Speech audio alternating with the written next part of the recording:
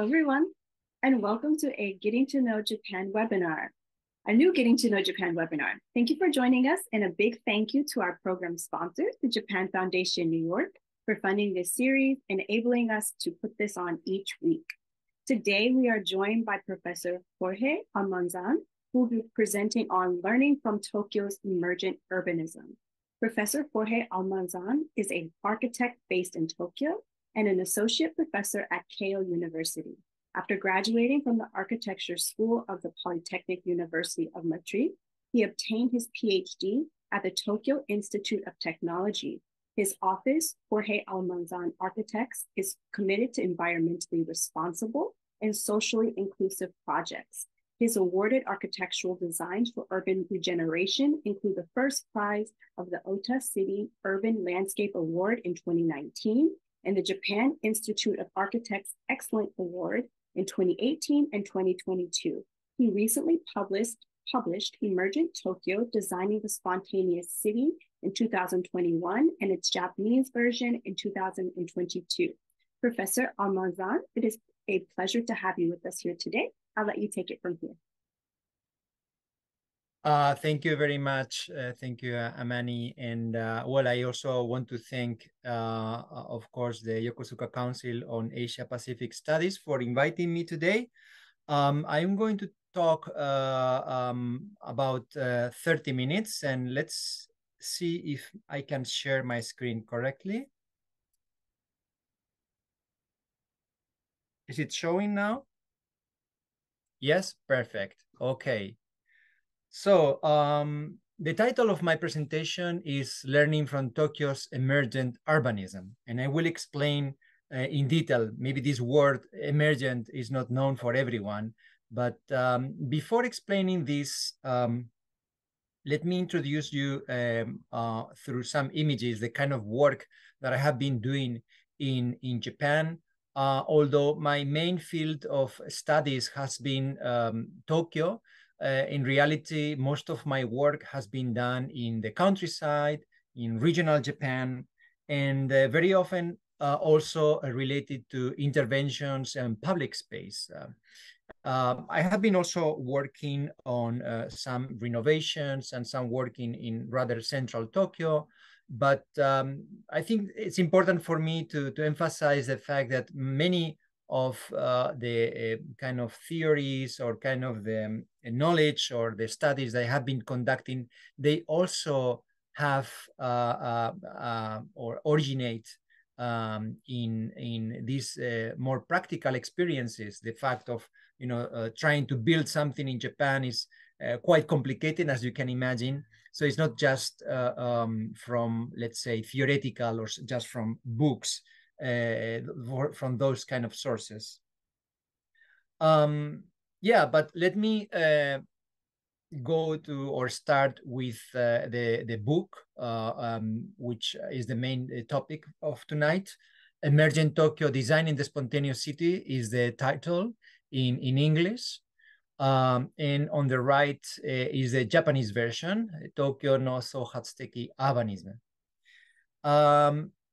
Well, in this title, I'm trying to kind of identify which are, let's say, the most interesting or the most exciting features of Tokyo, which make it different from other cities, but at the same time could be explained or could be, let's say, exported or could be applied to other cities.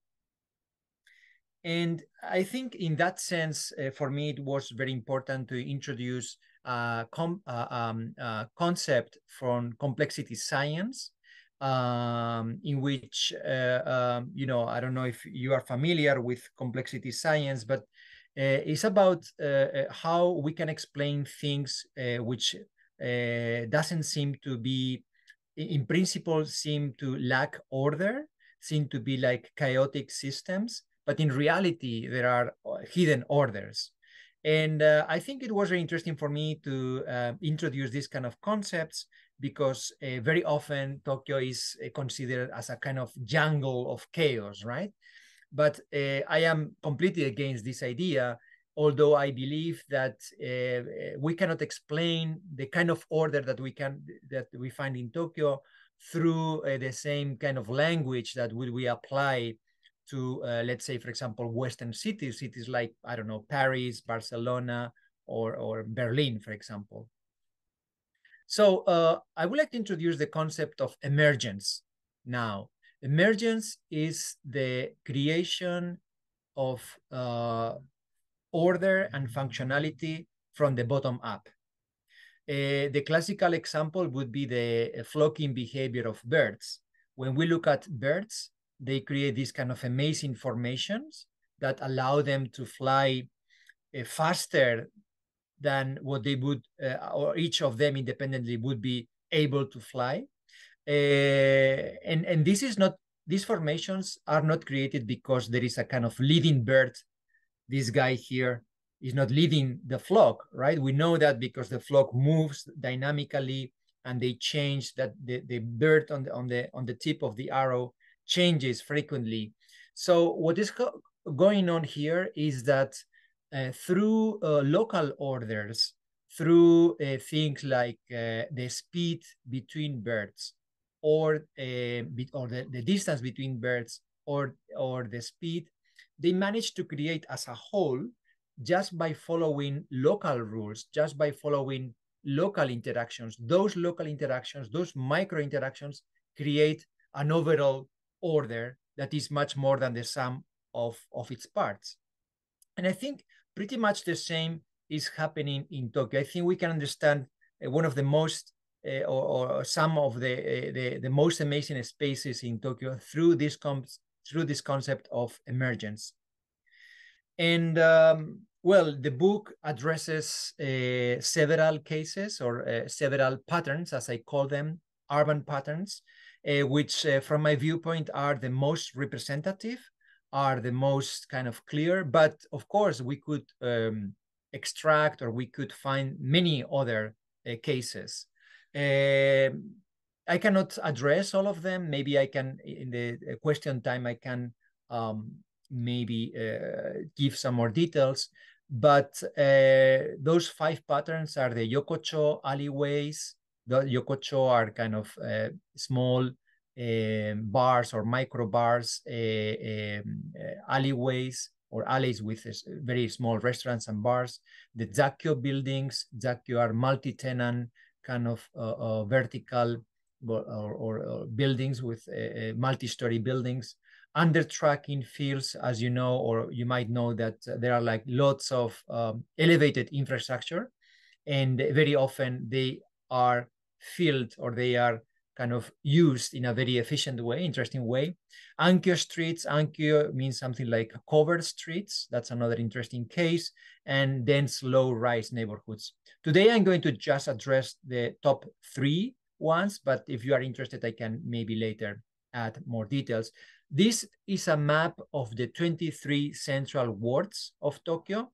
Tokyo is a prefecture, and it's bigger than what this map shows. But for me, it was very interesting to plot those patterns in order to show that there are certain distributions, certain logic, and they are not just exceptional or weird kind of cases, exceptionally found, but they are actually something that you can find across the 23 wards of Tokyo.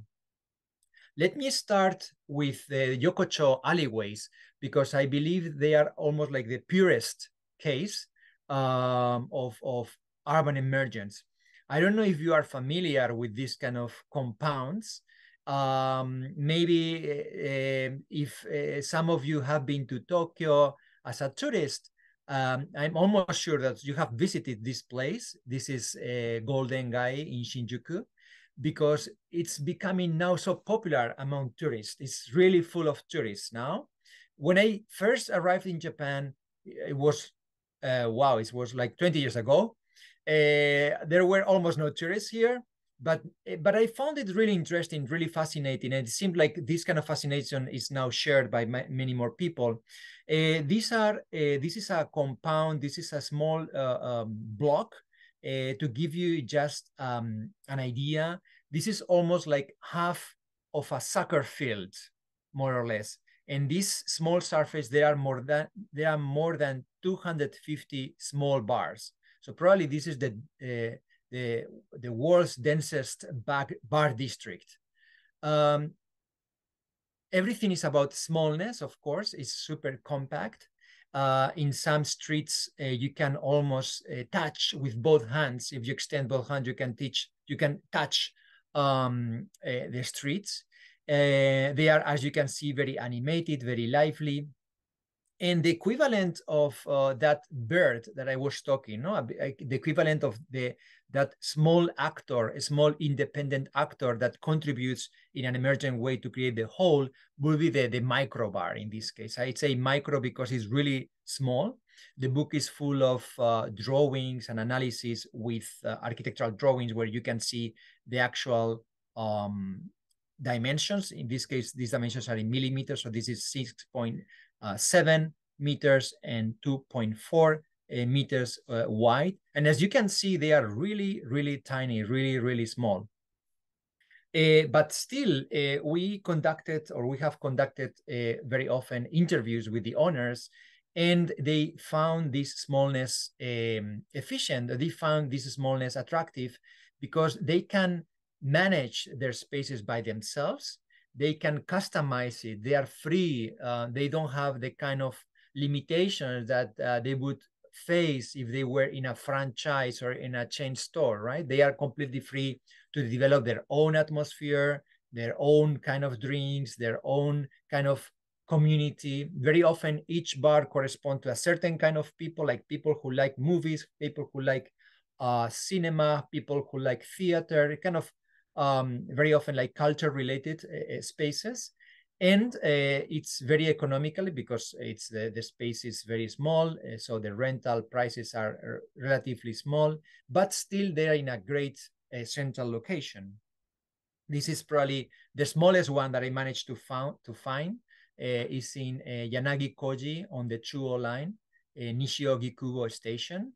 And in this case, is managed or is owned by a Greek chef who, well, he is a young entrepreneur who arrived recently in Tokyo, and he's trying to open his own restaurant. And this is a very kind of great way to have access to a clientele and to have access to a certain market in a very small surface. So I believe these small bars as kind of incubators for new ideas, new chefs, new kind of or original approaches in many cases to this type of business. But for me, the most interesting effect is when we look at how they interact or how they work together. As a whole, as you can see in these kind of drawings, we are kind of analyzing the city through these kind of sectional drawings. And I think it's interesting that these bars, they compete with each other because they want to attract the same clients, but also as a whole, when we see them as a totality, as a compound, they are attracting lots of clients to the place, and they are creating, and therefore each of them can benefit also from this capacity of being an urban magnet, and they are creating a kind of what economists call an economy of agglomeration. It means it's an economy which manages to be very efficient and very competitive, not by making larger and larger productions of things, that would be the economies of scale, but by creating agglomerations of businesses in a certain area where they compete and they collaborate also, and they manage to create this kind of synergies between small businesses. Usually, most creative kind of businesses are based on this kind of urban situations of economies of agglomerations, of agglomeration. In this case, I would say it's a kind of microeconomy of agglomeration. No? So it has, although in many cases, these kind of small spaces or kind of small buildings are considered like very dirty, old. In many cases, many Japanese researchers don't consider them as proper architecture or proper urbanism. I believe they have many advantages. And well, another example of a kind of building which you will see all around Tokyo, but in most cases, they are considered unsightly. They are considered in many cases dangerous. They are not really appreciated, are the Zakkyo buildings. This is kind of the probably one of the most famous facades, urban facades in Tokyo. Is in Yasukuni Avenue, very close to Shinjuku. And I think it's famous because in all the movies, all the American movies that you can see, from superheroes and Wolverine and Kill Bill, you name it, Lost in Translation, all the American heroes and protagonists that come to Japan, they always somehow have to cross and appear with this background of these Zakkyo buildings in Yasukuni Street. And I think this is a proof of the fact that they are very iconic. They are buildings which are kind of visually very strong, powerful, although in the touristic kind of brochures and the information that you get from Japan, usually they are not featured. They tend to show like Tokyo Tower, other things, no? So it's a kind of monument, non-recognized or emergent monument, I believe. But for me, the most interesting thing is how they work inside. And the way they work is pretty much like a verticalized yokocho. They work as a kind of vertical street, which is favored or is enhanced by the fact that in Japan, most of the plots are quite narrow. So when they grow, they have to grow upwards. And very often the elevator or the stairs are connected directly to the street without any kind of lobby. So you can have like a direct connection, almost like a verticalized yokocho, in which on each building, on each floor, you have very often a different business. And this also creates a kind of verticalized economy of agglomeration, which makes, allows the incubation of new and less, let's say, conventional types of businesses. It's very interesting also to see how flexible these Zakkyo buildings are. This is a record from the 50s, 1950s to recently of what was going on inside the buildings. And basically we can summarize these transformations in this graph here, in which you can see that at the beginning they were office buildings, basically, and then slowly they transform into other things like restaurants, recreation, etc. So we see this capacity of adaptation through time. And we know, for example, now that through the pandemic, after the pandemic, many office buildings are now in trouble because people don't want to go back. They kind of discover that they can work online. So now there is a huge issue like what to do with office buildings. And I think Zakkyo buildings are an example of how they can be flexible. They can be an office building for a certain period and then slowly change into restaurants, into retail, in a kind of situation which is not very common in the West, in which you can have like completely different kind of businesses stuck on top of each other, right? As you can see, it's like very diverse colors, very diverse uses. And the same kind of logic also can, or also happens for these kind of spaces. This is, as I was mentioned at the beginning, an elevated infrastructure. This is Ueno Station. This is the famous Ameyoko Market or Ameyoko Street. And here we can see a situation which in many of, European and cities or North American cities tends to be like dark, dangerous kind of spaces, no? The spaces that you tend to find under viaducts or under highways, elevated highways, or under elevated railways. Usually they create boundaries between neighborhoods. They tend to be noisy, dirty, very often dangerous. But through this process of allowing a kind of almost in an emergent, self-organized way, allowing small businesses to colonize those spaces, we can find that rather than barriers between neighborhoods, they can become almost like magnets. In fact, Ameyoko over the last 60 or 70 years has been a continuously lively place that still people like, and tourists and locals go to enjoy. And rather than a barrier, is becoming like an element that unites and makes easy for people to gather and to communicate and create this kind of feeling of shared space. And for me, maybe the key for creating these kind of spaces is what I call urban permeability. This is one of the secrets, I believe, of the success of these spaces in Tokyo. So permeability is the capacity of spaces to allow the public to cross through or to see inside, is the degree to which the boundary between the interior and exterior is porous or permeable. And we can see that many of the pre-war undertrack spaces, like the one in Ueno, those were constructed before the war, and many of them have been colonized by these small businesses and small restaurants, and they are kind of very open to the exterior. We can also see that in the 60s and 70s, they were creating more and more of this elevated infrastructure. And again, they were following this model of the let's say, traditional shopping street, and they were kind of giving freedom to independent owners to open their businesses to the outside.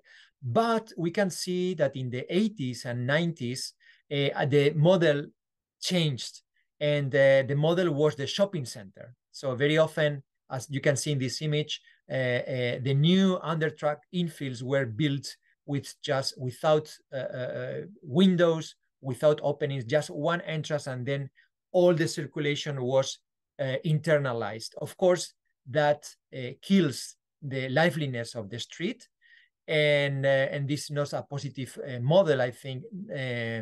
I believe not even for the business inside, for this shopping mall, because it could benefit from more traffic of people, but of course it's not beneficial for the city. And I think recently Japanese developers have learned the lesson, and we can see now many of the recent infills, undertrack infills, like this one in Nakameguro, which are having or have been designed with this kind of permeable boundaries, like more transparent, more allowing people to go inside and outside.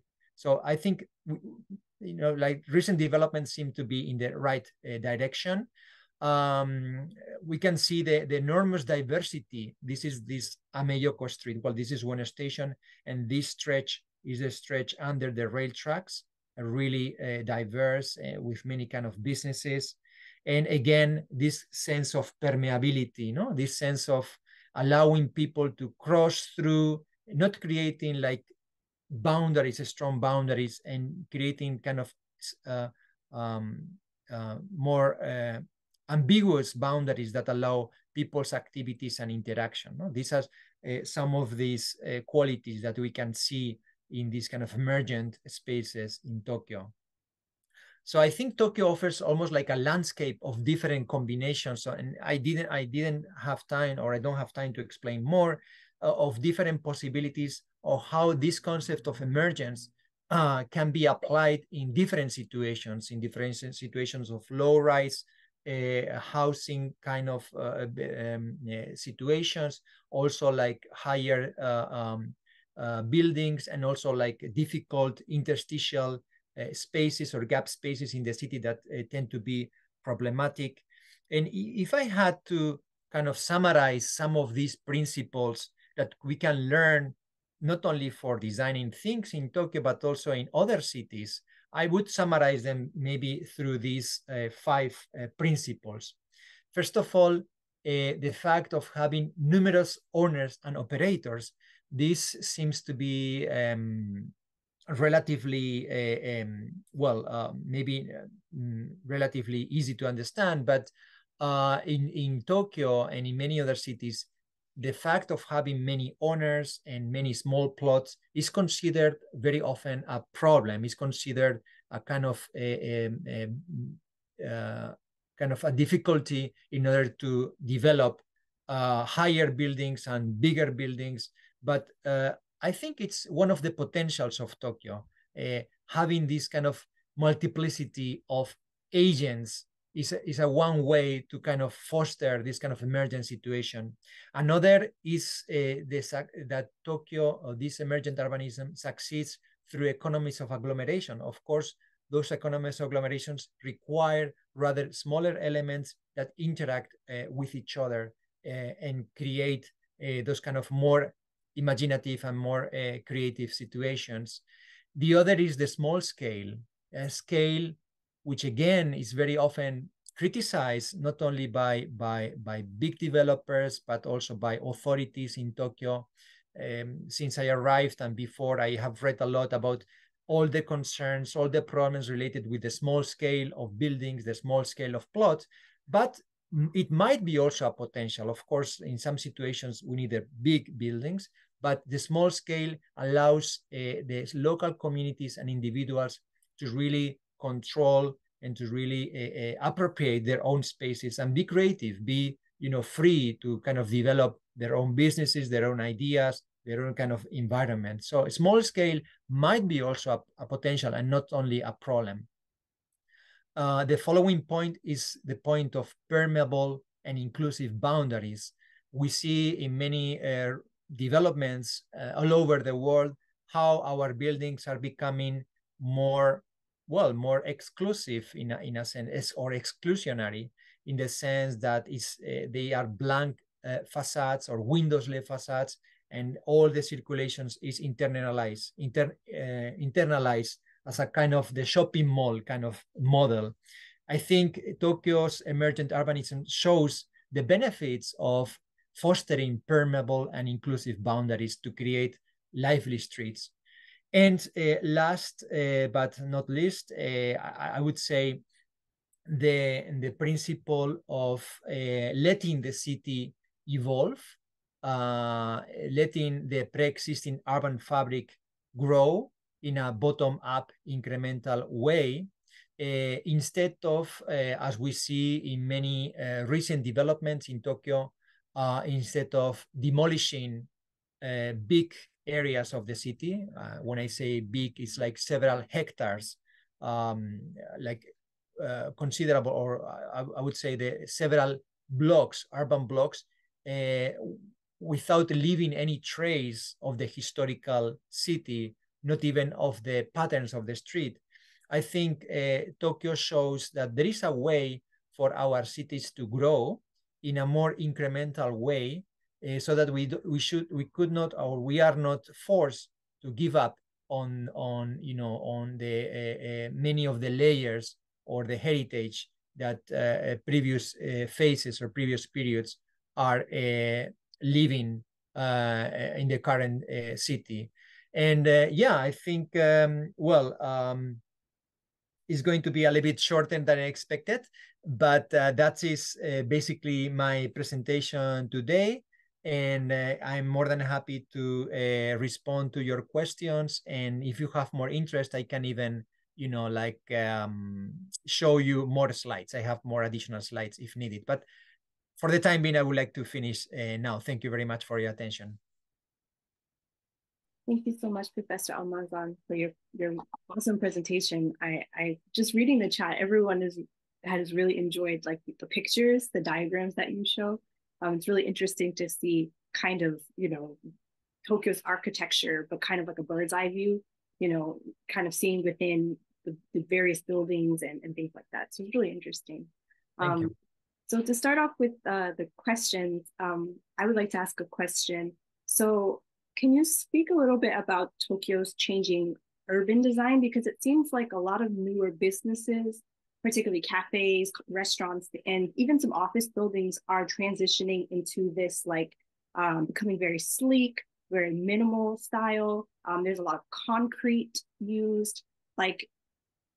In my opinion, it kind of takes away from the charm that is, Tokyo. When some of the photos that you're showing, it's very bright, and the stuff that you see, that's used in the media. Why are we seeing this transition to this more very minimalist style, do you think? Okay. Well, I think it's interesting that you call it minimalist. style, because in fact, I think it minimizes a little bit of the richness that's or complexity, no, that we can see in this kind of more emergent Tokyo. No, of course, this kind of richness of space, I would say, maybe you find it charming. You might find it charming, but among my Japanese colleagues, I find it criticized very often. I think there is a gap of understanding between the, I would say, even the tourists or the foreigners, and even the like popular classes, I would say, and the, I would say, the elites who are in charge of the city. So especially, I would say, now there is an increasing gap, or there's almost like a dichotomy between, let's say, the official kind of development that authorities and the world of finance, or the world of the big developers are trying to foster, and the kind of Tokyo that kind of, as I mentioned, kind of grew incrementally. So yeah, it's true. There is now in Tokyo, one of the most surprising things is that there are like so many new constructions, no, so many new towers, so many new buildings. It's almost like incredible because I think it's happening almost only in Tokyo, in a country which, as a tourist, the first thing, or as someone who doesn't know about Japan, one of the first things of pieces of information that you would find on the media is that Japan is a situation of depopulation, degrowth, aging, right? But if you come to Tokyo, it seems like it's almost like a situation of a country which is now growing, developing, etc. So I think there is a kind of very strange situation now, in which we see these so many new buildings and so many redevelopments precisely in areas which are already successful. That's very, very mysterious, and I think I'm very critical of it. For example, Shibuya was an area that has been like very successful commercially, but we are seeing now a whole kind of redevelopment of Shibuya, for example, right? This is something that is a result of trying to create more value from places that already have value. This is the logic, but I think it's a dangerous kind of situation, because from a certain level or from a certain degree, you start losing qualities. So I think scale is important. I think certain areas of Tokyo work very well, even if they have like higher buildings. But when everything is kind of these kind of super new redevelopments without follow the shopping mall style, no, like blank facades, everything interiorized, no small scale, no independent buildings, only franchises, only chain stores, then you start losing all these qualities, all this dynamism, all this creativity. And you see, like, you call it minimalist, but I would call it a little bit probably like maybe a kind of corporate, kind of rather, I would say, like a standardized kind of style, which contrasts with more the freedom that you find when you go to a cafe or a bar, in which obviously, the guy or the bartender has been in charge or has been kind of customizing his own space. No, so I think I agree completely with you, and I think it's a process that, although is supported by the political and economic elites of the city, I believe slowly many of those elites also are starting to realize, like, oh, wow, maybe we should slow down a little bit. Maybe we should reconsider or think strategically more what we are going to demolish and what not. And I talk with my colleagues in developers and also architects and so on. And I think this feeling that you are having now is shared by many people. Thank you so much for answering my question.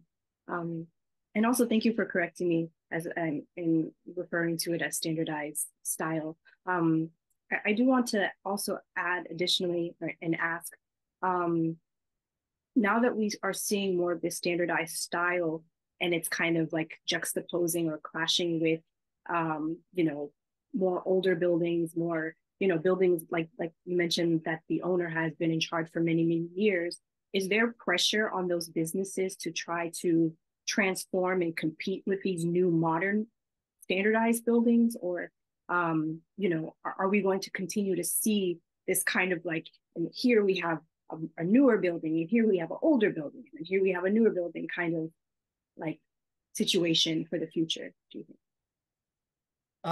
Yeah, well, I think, well, Tokyo is always a city that is often described as a kind of city with a very strong contrast, no? Where you can see almost like ancient temple together with a very sleek glass and steel tower. I believe that a contrast is going to continue, of course, but I think that there is a very strong pressure from this wave of new and huge redevelopments. Take into consideration that this new wave of redevelopments are the result of eliminating many of the traditional rules that we had in urban planning. So in urban planning, there are regulations to limit the height of buildings, for example, or to limit the number of the floor area, no? It's called the floor area ratio. So this kind of rush or redevelopment rush of inner city areas in Tokyo is not the result of just, you know, some random situation, but is the result of a new regulatory or legal framework that for certain areas, specific areas, usually those who are better located, more central in front of the bigger stations, the central government has designated them as what they call urban renaissance areas. And in those areas, almost all the traditional rules of urbanism have been eliminated, which means that the developers can negotiate with local authorities. And we see situations in which, in areas where the floor area ratio was, you know, certain amount, we see now that it's double or triple. So we see like a very strange situation in which limitations for sunlight or for certain qualities of urban space have been eliminated. And now you can build huge towers in places that until now were rather low rise. So of course, in that situation, and in those central areas, which from the beginning were successful, no? Of course, the profit that you can gain from those operations is huge. And therefore, it's, even though Japanese are very attached to their land and they attach to their communities and their shotengai, their commercial street, etc., I believe that the amount of the enormous profit that those operations involve create an enormous also pressure to the individual owners. And of course, many of those owners of older buildings, etc., end up kind of giving up and selling their land or changing, you know, their small business in exchange to, I don't know, having some square meters in a tower. No? So we are seeing a process very powerful in that sense, that is kind of putting a lot of pressure. But this is not everywhere. As I mentioned, it's in certain areas, most of them, the most central areas of Tokyo. Thank you so much. So Vivian Ming asked, is the permeability an emergent design, or does it arise because of building code requirements? For example, safety requirements, given that earthquakes are a thing here in Japan? Sorry, the beginning of the question was? Yes, is the permeability, Permeability, okay, yeah. Is it an emergent design? Okay. Well, the subtitle of the book is Designing the Spontaneous City. So, yeah, I mean, emergency sounds like a self-organized system, almost like a system that without design. But in fact, and this is the main point of the book, there are certain principles, or there are like central legal frameworks that allow those things to happen. So, for example, in the case of the permeability, I believe that it is the result of both certain conditions or preconditions, and also just because the need to have access to, let's say, the public space. No, I mean, when you have an independent business, you're kind of you need to have like a permeable interface. And this is different when you are just a small stand or a small stall within a large shopping mall. No, that's a different situation.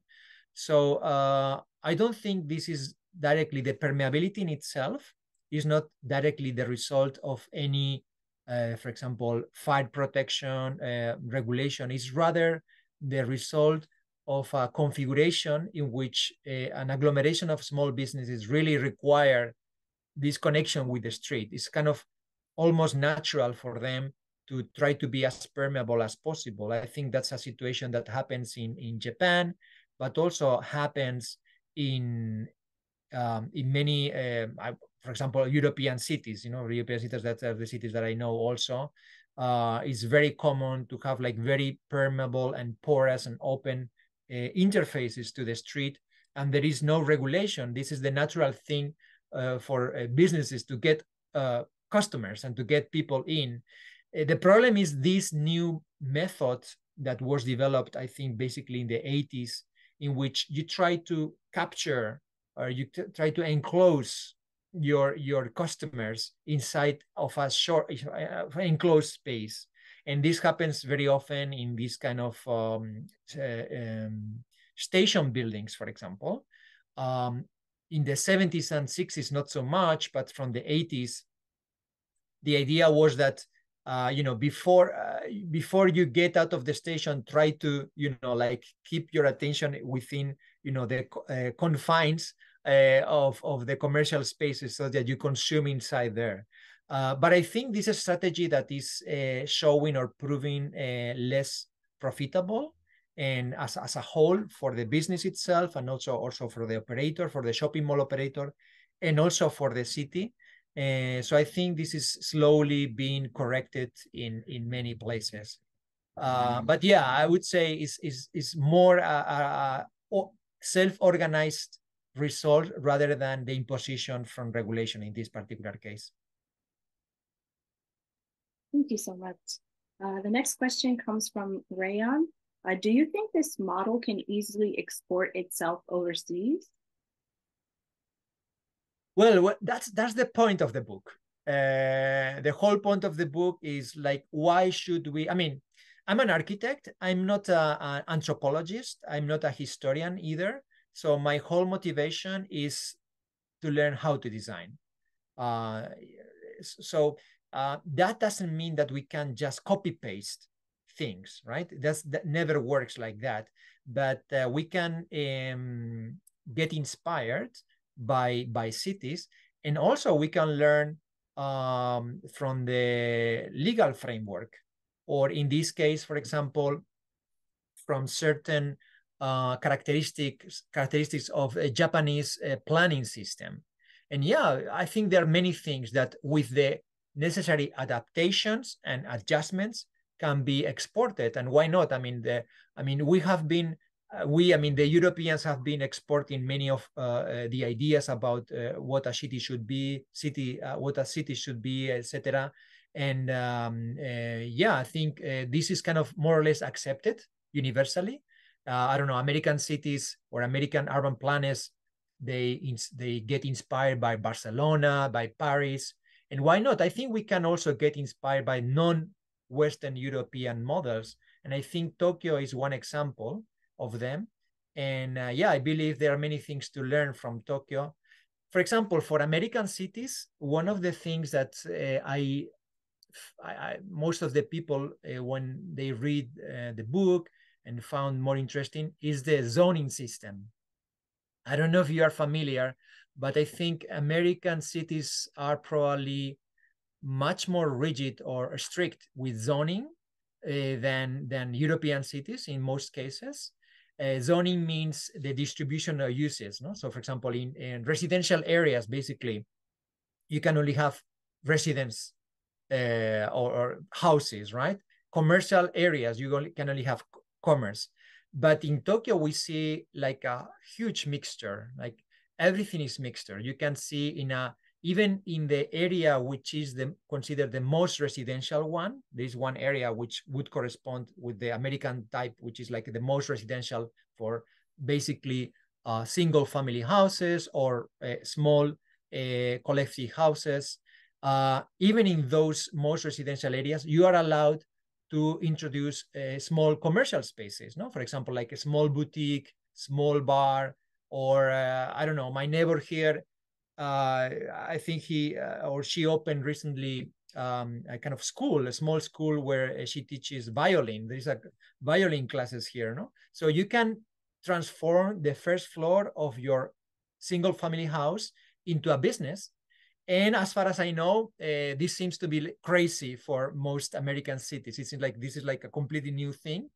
I would say it's not so new for European cities, but this is something that we could, for example, export. And many people in the United States, many of my friends, think that it would be like worth trying in order to dynamize, in order to make, this kind of rather, in many cases, like boring, let's say, residential areas that we can see, or many people find boring and not exciting, to try to dynamize them, allow local businesses, make them more livable, make them more walkable, and not to depend too much or so much on the car, in which you need to take the car or ride your car for doing anything.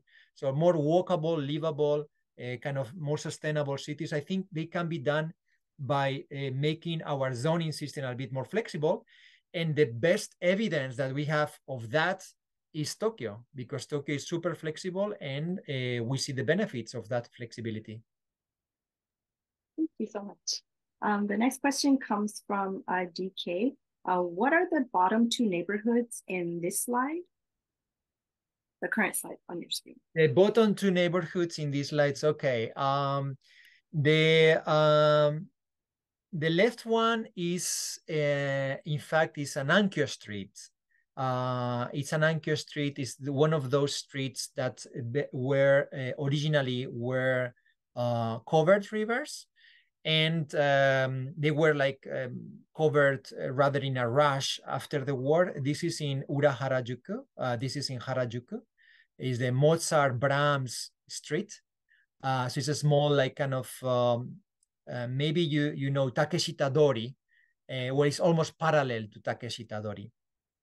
And this one is a small alley, it's a doji in Kyojima. Kyojima is one of those, let's say, like popular neighborhoods in Tokyo. And one of the aspects that I mentioned in the book is very interesting, how those rather narrow spaces, which are often criticized as very dangerous, etc., dark, they are pretty much used by people. They are kind of enhancers or promoters or people's interactions there. You see, when you go to those alleys, you see people, you see people talking to each other. Very often the neighbors put like lots of small gardens, I call it micro gardens, along the streets. And they are really, I would say, pleasant, no? So I kind of acknowledge the need to improve the safety of Tokyo, but I think there are also qualities in these kind of tiny spaces, and yeah, that's why I selected these two images as a kind of summary. Thank you so much. Martin Garcia Fry asked, I think there's a fine line between order and disorder. I wonder how this is managed in these complex development areas. Can you talk about how this fine line is managed? Okay, you are right. This is a very fine and delicate line and very fragile. So it means that it's very easily emergence can turn into, let's say, chaos, of course, or they can turn into rigidity. And therefore, I think it's very important that we are aware of the preconditions that actually foster this kind of emergence. For example, in these kind of neighborhoods where we can see these kind of small streets and this kind of, well, in Japanese is roji, is a kind of alley. Very often we see that new and larger condominiums are built all of a sudden. And in this case, of course, those condominiums are safer, but at the same time, they kind of break this fragile order in which, as I was mentioning, people were taking care of the street, people were managing to meet each other along the street. So this kind of community, which community is also an emergent property of things. So it's not, you cannot create community. Community is the result of human interaction. People randomly meeting on the streets, they kind of at the end, they kind of create community. We find a loss of community. We find a decrease of community, and community is very important. Even more in a situation of aging, right? I think for people who from a certain age, having the support of their neighbors is super important. So we see that these kind of balances are very fragile. And therefore, I think this book is timely in order to kind of, like bring our attention to those kind of very subtle balances that at the end kind of produce these emergent orders. But it's very delicate. We need to be very refined, and we need to paint with a very fine brush, I would say. And that's, of course, very difficult also. Thank you very much. We're running out of time, but I want to try to get to a couple more questions, if that's okay. Great, no problem. So Jason Gerber asked, culturally, in what countries could economies of agglomeration work? Well, economies of agglomeration is a concept from economics. It's not something specifically to a certain culture. The traditional example, but usually it's applied to regions or cities. So I am applying it is a kind of in a very limited way, in the sense of, I call it microeconomies of agglomeration. So economies of agglomeration in the traditional sense, the classical example would be, for example, Silicon Valley, right? The Silicon Valley, not now, but now is more like economies of a scale, right? Like huge enterprises like Google, etc. But at the beginning, it was really an agglomerations of people working in their like houses and meeting in the cafes, and they created a kind of place where precisely the same kind of people, same kind of young entrepreneurs, interesting people, engineers, they were kind of mingling and mixing each other, and they started as small businesses collaborating, very often sharing stuff, etc. This is what be one example of an economy of agglomeration. Another economy of agglomeration would be, for example, the case of the north of Italy, in which it's an amazing case in which we have like many small companies related with product design, like design of lamps, design of furniture, design of all kind of industrial design. And many of those companies are really small. They are not like huge kind of IKEA, super corporate companies. They are family businesses in a certain area, in a certain region. And they managed to be internationally so renowned and so strong because of this effect of agglomeration. It's something that has been studied in economy. And I think we need to understand that one of the qualities of our cities is their capacity to create economies of agglomeration through the combination or the gathering of small businesses in the same place, allowing them a lot of freedom to create and innovate. I think that's something that is very often forgotten or ignored when we replace those dynamic places with small business with huge towers and shopping malls where there is no more dynamism anymore, only franchises and big national and international chain stores. Something gets lost, and I think that creativity is precisely what we need from cities, no? That we need, that the countryside maybe cannot offer us. That dynamism is what is created through economies of agglomeration and can be applied to any culture. Thank you so much. Maybe this is the final question. No problem. So Natalia Macohon asked, how can the reconstruction experiences in Tokyo serve as an urban model for rebuilding of other countries, for example, the Ukraine? Okay, well, that's a very, I think that question is very, very important because the kind of Tokyo that I'm describing here is a post-war Tokyo. So basically, it's a Tokyo that starts in a post-war situation of scarcity, in a post-war situation in which the Tokyo government and the corporations didn't have really the money and the staff, the personnel to reconstruct Tokyo in a more top-down planned way. They tried, in fact. There are plans after the war, but it was not possible because of this situation, of this post-war situation. So they were kind of flexible. They allowed small businesses, small capitals, small business operators to reconstruct the city by themselves. And at the beginning, of course, in a rather, like very modest way, but slowly they were kind of upgrading their buildings. They were kind of renovating, but without demolishing everything and rebuilding. It was like a gradual, incremental way. And I think what the Tokyo government and Japanese authorities did very well was to concentrate the investment on infrastructure.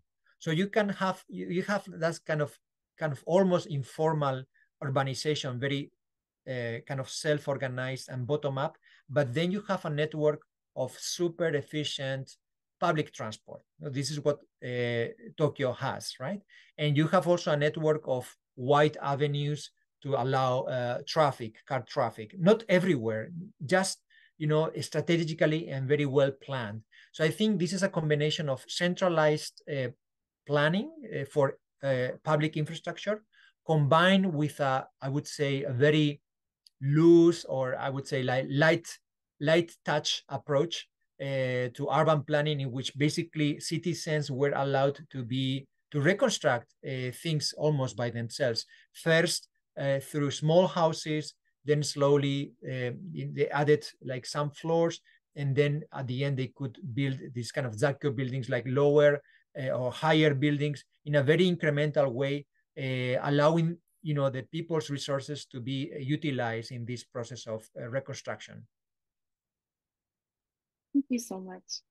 Thank you everyone for all the amazing questions. I'm so sorry that we couldn't get to all of them. There were a lot of really good ones in the chat.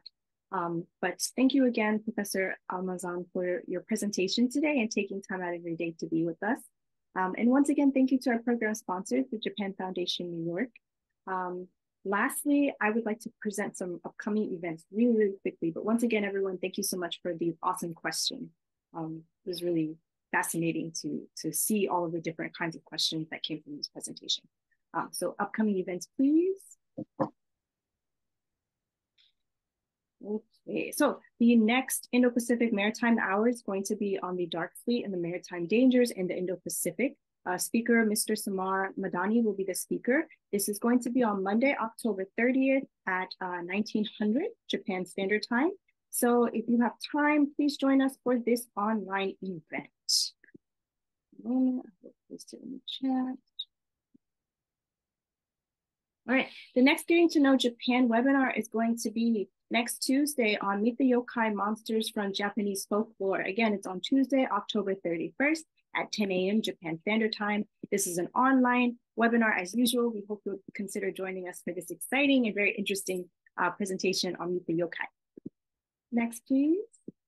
The next Community Conversations event is going to be on Mongolia and its constructive contributions to Northeast Asian security issues. This is going to be next Saturday, November 4th. They will begin at 12:30 with refreshments, and the presentation will start promptly at 13:15. Speaker, Mr. Otogon Batar from the Embassy of Mongolia will be the speaker for this event. This is an in-person event in Misawa, so if you are in the Misawa area, please consider joining us for this event. And lastly, the next Getting to Know Japan webinar after the Tuesday webinar is going to be on Thursday, November 9th on the history of the Asia-Pacific War. Again, it's on November 9th on Thursday at 1900. It's an online webinar, as you know. So Vice Admiral Yoji Koda will be the speaker for this event.